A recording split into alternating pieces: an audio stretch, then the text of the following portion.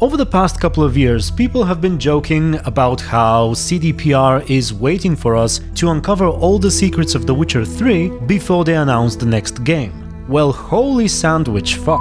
Less than 24 hours after my last video went up, they did actually announce the development of the next Witcher game.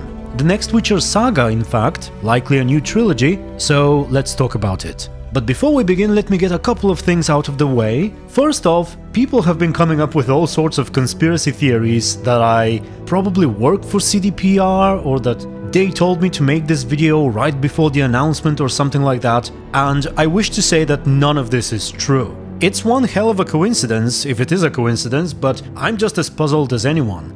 Next, as usual, I'd like to warn you that this video will be full of all kinds of spoilers, naturally. And finally, that a long time ago I did make a sort of predictions video for the next Witcher game, and since so far we have very little solid information about it, I might end up repeating myself a bit. Okay, with that out of the way, let's get on with it. The Witcher Medallion in the snow. That's how they teased the announcement, and the moment I saw it, the very first reaction and association I had was Ciri. She has a cat school medallion in the games, she gets it in the end of the books actually, which is several years earlier, and during the ending of The Witcher 3 she has to stop the white frost in a place covered by snow. But before we talk about Ciri's potential involvement, let us look at the medallion first. As I said, my initial thought was that it's from the School of the Cat, however, it looks particularly like a lynx. So could it be that they're embracing the fictional School of the Lynx, founded by the remaining members of the Schools of the Cat and the Wolf, and Kira Metz? Or maybe by Ciri herself? Honestly, I doubt all of that, because it would contradict some of the potential outcomes of The Witcher 3, although the origins might change based on the kind of save you import, assuming importing saves is a possibility. Or maybe they're taking a note from Netflix's book. Gosh, I hope not, but you remember in Season 2 we saw all kinds of different wolf medallions? And therefore, this may simply be a variation of the cat medallion. Now, one thing I do know is that the picture they teased is suspiciously low res. You know, I would have expected a 4K wallpaper or something, unless they've already posted that and I didn't pay attention. But if they haven't, this could be a cropped version of a larger image that shows even more hints that they haven't revealed yet. Other than the medallion, there's the snow. What could snow indicate? Possibly the white frost? We might have parts of the game that take place in worlds similar to the ones we visit with Havalach, where the snow is taking over. Or it may simply indicate that there will be a prominent snowy location in the game, one of the mountain ranges or Kovir perhaps. And once again I thought about Ciri. She has a couple of scenes in the books that revolve around snow, but she doesn't yet have the cat medallion at those points, so it's probably not that. And speaking of Ciri, let's consider her potential involvement. I know many people like the idea and want the game to be about Ciri. Quite some time ago, the developers were asked in an interview if they were planning to do anything more with Ciri's character. And they gave a rather generic positive answer, something along the lines of, sure, we would like to explore more of Ciri in the future, there are still things that can be said and done with her character. And then the next day, a lot of people were like, oh my god, Ciri possibly confirmed as protagonist for The Witcher 4. But honestly, I don't really share their enthusiasm. I think Ciri as a potential main character is rather limited by a few things. First off, if you want to set a game about her after the events of The Witcher 3, you would have to take one of the three endings as canon. And that will diminish CDPR's work on the third game, as well as the sense of agency by the players, and I believe they won't do that. I guess they could just say that Ciri became a Witcher and go with it, but I personally would prefer if they didn't. I think the Empress ending and the worst ending are incredibly powerful, and it would be a shame if they end up being disregarded.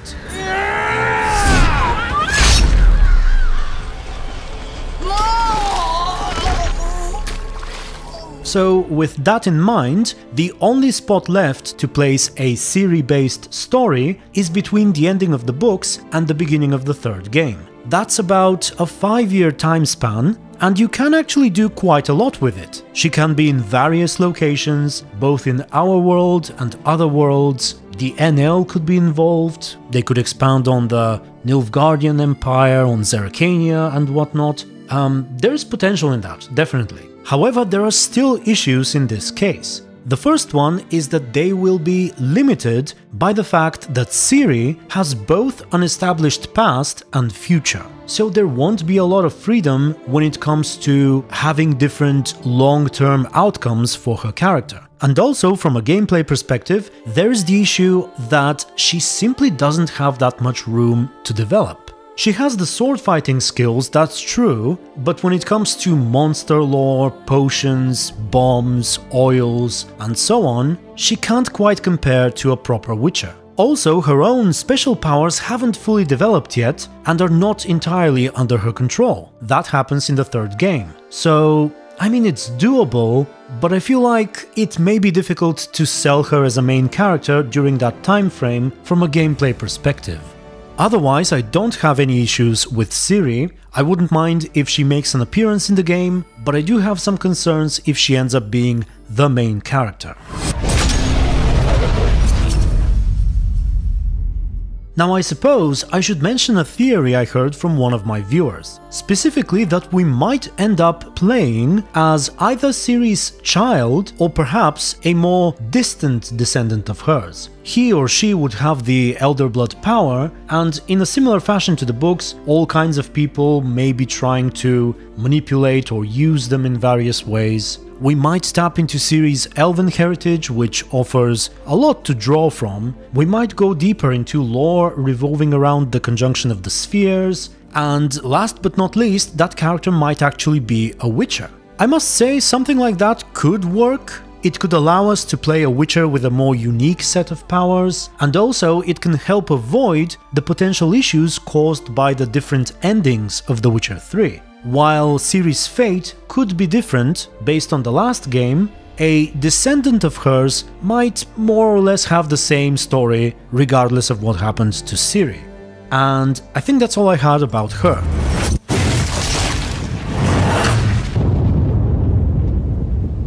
Now, what about Geralt?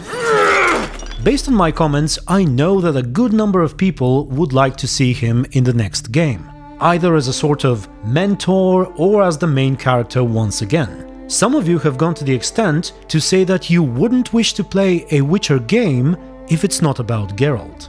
Now, I fully agree that Geralt is awesome, but I doubt he'll have a major role in the next game. First of all, they call it a new saga, which I would say implies a new main character, and also, as much as I like him, I think he had a proper send-off in Blood and Wine, and I'm willing to put his character to rest. Every good thing has to have an end, and I think he found his. Bringing him back might actually ruin his character, and I would hate to see this happen. There have also been speculations about playing characters other than Geralt, usually witchers from the third game, the most popular of which has got to be Vesemir, specifically the young version of him, and a couple of years ago I thought that wasn't too unlikely. However, after Nightmare of the Wolf on Netflix, I doubt there's any more room for CDPR to work on that front. And even though CDPR and Netflix are two distinct entities, technically they both can tell different stories about Vesemir, I doubt they'll do it. So what we are most likely left with is an entirely new character. Whether it's going to be one who's already established, with a name and decent-sized backstory, or one that's essentially a blank slate, I cannot say, but I absolutely think both approaches can work if done properly. Two of my favorite games of all time are The Witcher 3 and Dragon Age Origins, both of which are pretty much on the opposite ends of the spectrum, so it's really up to CDPR to decide what works best for them. I think it's fairly safe to assume that the main character will be a Witcher, but I won't mind if it's one who has just finished their training, possibly not just from a different school, but from a completely different place in the world. The setting is actually not at all limited. There are places inspired by Egypt, Zanzibar, the Middle East, and all corners of Europe, so they can unleash their imagination and just go crazy. And now that I mentioned Dragon Age Origins, they can even have different origins based on the different Witcher schools. Similar in a way to the life paths in Cyberpunk, except better. In my predictions video from a while ago, I actually talked about the possibility of playing two characters during the campaign. Similar to how we switched between Geralt and Ciri sometimes, we could play a Witcher and a Sorcerer this time around. I think that would be a nice mix, since we haven't yet had the chance to play as a Mage in the trilogy, and not just in gameplay but story-wise, it would be interesting to have some quests available as a Mage. There is once again a lot to draw on that front. The book spent a decent amount of time showing us how they are, what they think, what they want, what they do, and so yeah, I'm excited. There's plenty they can do if they decide to take that path. I'd like to hear your thoughts too. What do you think about in terms of potential gameplay changes, and also about the idea of an entirely new main character who's not Geralt or Ciri or anyone related to them in any significant way? Speaking of that, despite its lack of popularity, I thought the story and characters in Thronebreaker: The Witcher Tales were rather amazing. They fully lived up to the spirit of the third game, even though Geralt was not in it. Well, he was for a moment, but you know what I mean. Off you guess. So I do believe it's possible to have a proper Witcher story without Geralt. The books, of course, are also much bigger than him, especially after the first couple of ones, so yeah, I think I'm ready to try another story-driven RPG in the same world with a different character. What worries me personally is not so much the departure from Geralt's story, but the fact that the new game may simply not live up to its predecessor. The Witcher 3 is not a perfect game, but it strikes what in my opinion is an unmatched balance between a lot of great things. The game is huge, the main story is long, there are a million side quests, details, secrets, outcomes, Gwent. The characters are charming, memorable, distinct, well voice acted, well animated, incredibly well written. In fact, it's almost unbelievable how well written the game is in English, considering that's not the original language. And this is true not just for the main cast of characters and the main quests, it goes all the way down to the smallest interactions with village peasants and so on and so forth. So in short, there's so much in the game, and so much of it is so good, and it won't be an easy task to live up to that. Thronebreaker, in my opinion, succeeded. However, it is mostly an interactive story game with Gwent. It lacks so much of the sheer size and scope of The Witcher 3.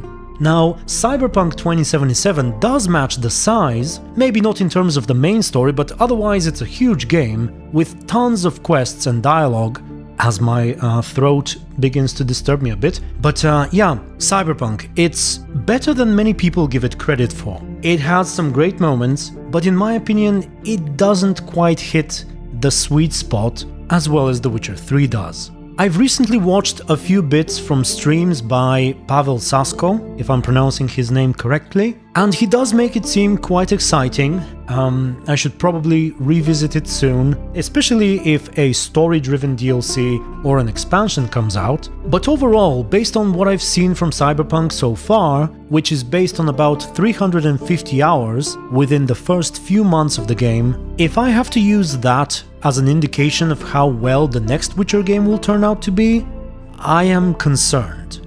Okay, next up, let's talk about the small piece of news that we actually have, that was revealed about The Witcher 4, and that is the partnership with Epic Games and the departure from their original Red Engine in favor of Unreal Engine 5. I know that a lot of people were upset when they heard about this partnership. Sadly, however, I know next to nothing about Epic Games, so I'm not really qualified to talk about it. I've never used their store, I've never played their games, so you probably have a more relevant opinion on the matter.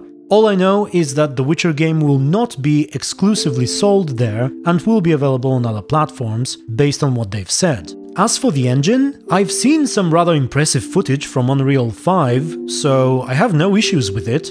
I will say that I do love how The Witcher 3 looks. It's not photorealistic, but for some reason it works incredibly well for me. I know many people are using mods for improved lighting, better textures and whatnot, but I personally just play it in 4K maxed settings with hairworks, and I don't need any more. I might be a minority here, but if The Witcher 4 looks the same way, I'd be perfectly fine with that. So when I heard about the transition, I did initially get a feeling of, if it's not broken, why fix it? But if we consider Cyberpunk again, which was made on a newer version of the Red Engine, and the fact that the game was absolutely packed with bugs and all kinds of broken stuff on launch, then perhaps it's a good idea to move on to something else if that means avoiding all those nightmares. Not just for the players, but mostly for the developers, so they can focus on making a great game rather than making a game work. Now, based on CDPR's brief statement, it does seem like the transition to Unreal, as well as this partnership, is a long-term change, so I do hope it ends up being a positive one in the future. And speaking of the future, let us ask the truly big question: when do we finally get our hands on Tomira? When do we finally get our hands on the game? Well, The Witcher 3 took 4 years to make, if I'm not mistaken. It's hard to say how much groundwork they have ahead of them, but it does seem like development has properly begun, so I would say holiday 2025, which is probably too optimistic, but I honestly want to be. I want to look forward to this with the best possible mindset. However, I will likely end up worrying a lot as well. What I can promise you though is that despite loving The Witcher 3 so much, I will try my best to stay honest and unbiased when making any videos about the upcoming game. One thing I did not like very much was how all over the internet people were praising Cyberpunk before it was even out. And perhaps even I was a little more excited than I should have been. I often hear myself talking about it when revisiting some of my old videos, and I don't wish to repeat the same mistakes again. So with that said, I wish the developers luck. I'm sure I can safely say on behalf of the Witcher community that we are all eager to learn more, and we can't wait for the day that we once more get to experience a Witcher game for the first time. I think that was it. So please tell me what you thought of everything I talked about, and I thank you very much for watching. Special thanks to my supporters and YouTube members, and until the next video, stay tuned and be good.